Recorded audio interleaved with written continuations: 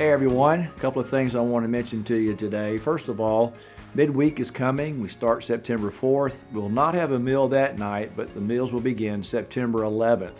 As I mentioned Sunday, we've had to make some changes, and Vicky's done a great job for us, but she retired from serving in that area of ministry, and we haven't found a replacement for her, so Sedona is going to be providing the meals for us.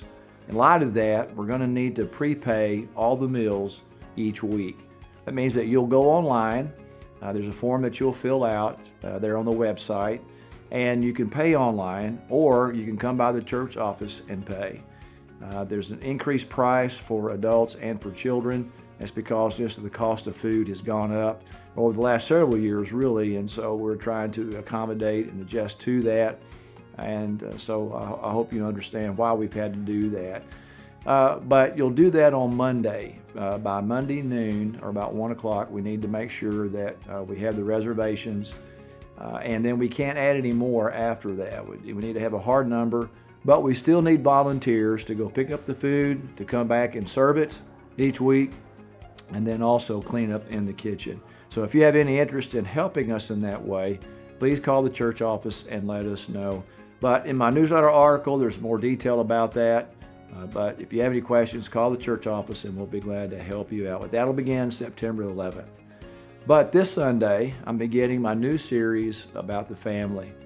And a few months ago, I really felt the Lord leading me to begin this series, just listening to the needs of the congregation and really seeing how things are developing with the family in the culture.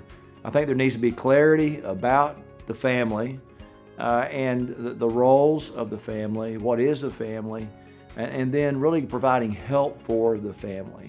So I want to encourage you to invite somebody to come. Last Sunday we gave out some invite cards. We'll have those available this Sunday.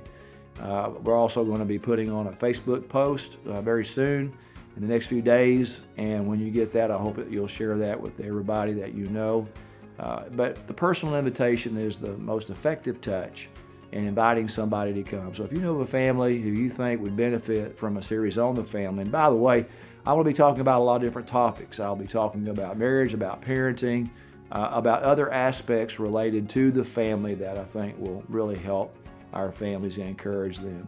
The bottom line is this, that the hope that we have for the family is centered in Jesus Christ, and understanding how God's Word teaches about the family and applying those principles.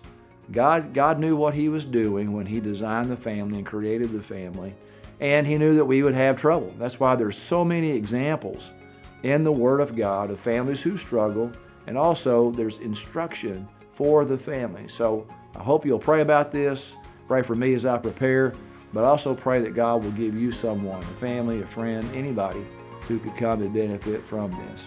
So I look forward to seeing you this coming Lord's Day. God bless you.